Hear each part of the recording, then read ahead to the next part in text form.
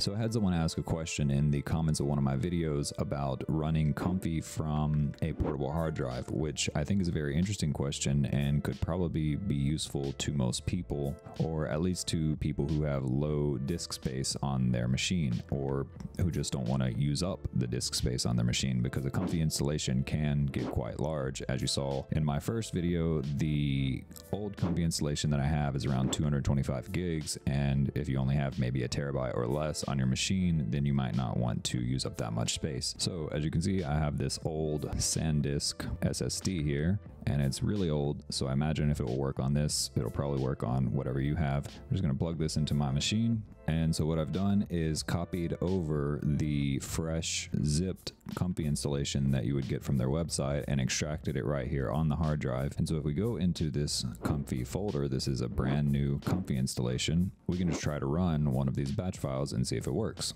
And yeah, looks like it's working to me. I'm just going to minimize that. And as you can see, it is loading up, and there we go. So we have the basic Stable Diffusion workflow here, and what I've done is copied into our Comfy models checkpoints from the first video, this basic Stable Diffusion model that we used. I've copied that into our checkpoints folder, and you can see we have it selected right here in our checkpoint loader. So if we just try to run this, and yes, there we go, we have our output. So studio comments, I don't think there's anything we can't share in here. Yeah, so thank you to Off My Back for the very good question and cool username. I will reply and just say, yes, you absolutely can run Comfy from a portable SSD. I thought your question was very interesting, so I made a video to share with the crowd. Too many exclamation marks. Thanks for the interesting and useful question. Also, cool username.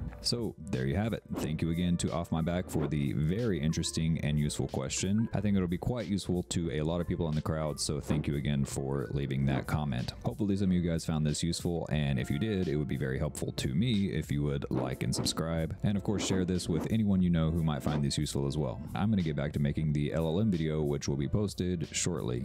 Take care.